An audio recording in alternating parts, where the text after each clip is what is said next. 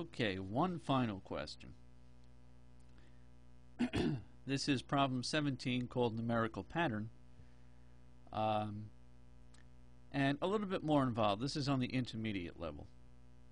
So it says, given the following number representing a pattern, 2053, you can see that 2053 is 2 to the 0 plus 5 cubed.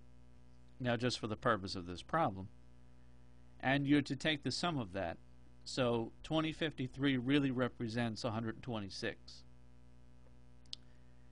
So, given the number below, what is this sum or the answer using the above pattern? So the number is quite large. Obviously we just copy paste. So it's determined to be 36 characters long. So you can see it'll be 3 to the 4th plus 2 to the 3rd plus 4 to the 5th plus 8 squared plus 0 to the 1 is 0, 3 to the 9th, etc. So that's why we have a variable called sum.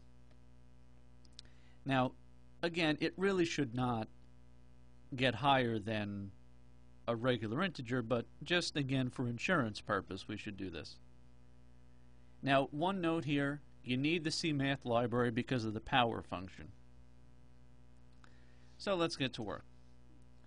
So because of the power function, they require floats. So say we have the float number starting at 0 and the exponent starting at 0. And now we have a for loop to go through the character sequence. So we know that the number is C sub I. And we know that the exponent is going to have to be its neighbor.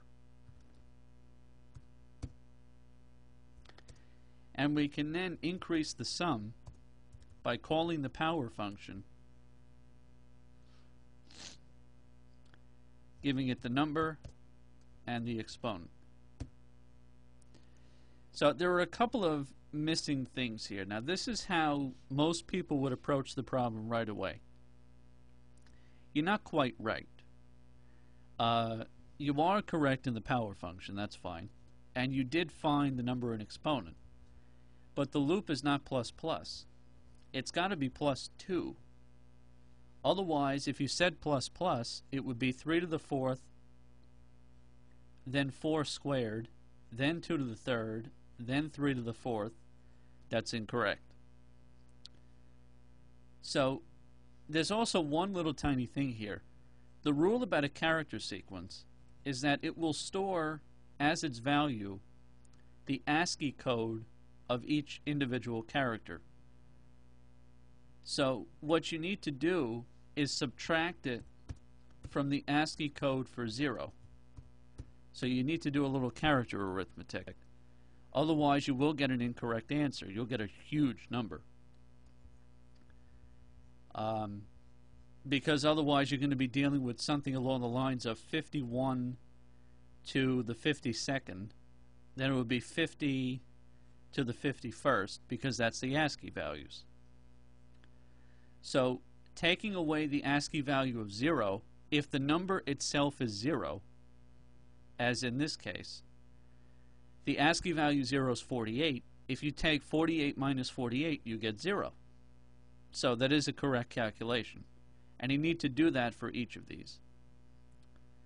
And then finally at the end of it, see out the sum. And when you compile it, you're going to get warnings. But that's okay. And the answer we generate is that.